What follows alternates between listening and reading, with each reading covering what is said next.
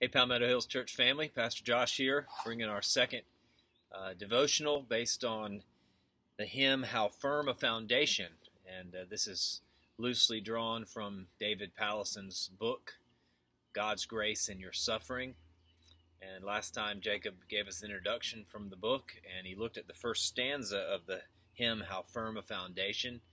And today I want to look at the second stanza as we think about God's grace in our suffering. Fear not, I am with you. Oh, be not dismayed, for I am your God and will still give you aid. I'll strengthen you, help you, and cause you to stand, upheld by my righteous, omnipotent hand. What's really interesting about that verse is that it's almost a direct quote from Isaiah chapter 41, verse 11, which reads this: Fear not, for I am with you. Be not dismayed, for I am your God. I will strengthen you. I will help you.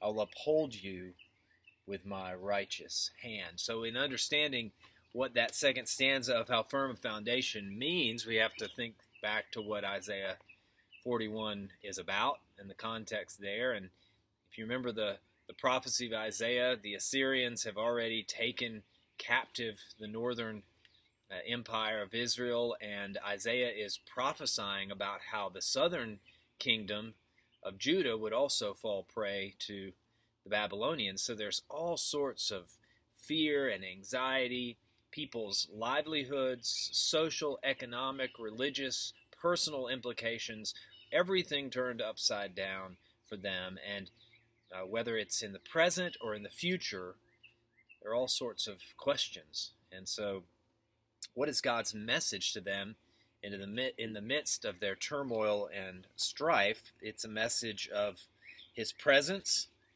a message of His grace. Fear not. That's one of the most repeated phrases from the Bible. God comforts us and reminds us not to be afraid. Why? For I am with you.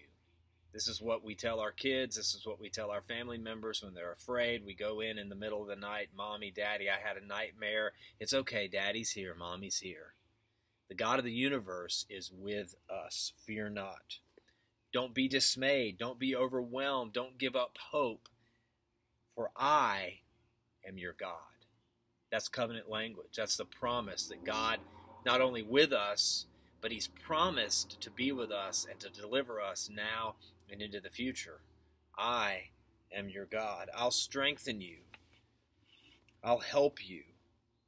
I'll still give you aid. God is here, even through the challenges and difficulties that we face. He's here, and He's promised to strengthen us and help us, and He'll cause us to stand up. And how is that possible? How can we endure suffering, endure temptations and difficulties and suffering? Because God is holding us up, upheld by my righteous, omnipotent hand. God is a righteous judge.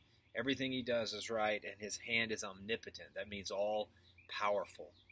And He can hold us up and carry us even when things happen in our lives that we don't want to go through, that we're afraid about, when we don't know the questions about how we'll make ends meet, what's going to happen next week, how are things going to unfold. God reminds us, I'm God, I'm with you, I'm the Lord, I'm strong, I'm mighty, I'll hold you up. And so as we think about how firm a foundation in our fears and anxieties and the questions about the present and the future, God spoke into our lives thousands of years ago with these truths, and we get to sing about it and how firm a foundation. So I hope that's an encouragement to you as you are going through different things, maybe internal struggles, maybe financial struggles, maybe you're sick, whatever it is, lonely, afraid. Fear not, for God Himself is with us, and He'll hold us up. Amen.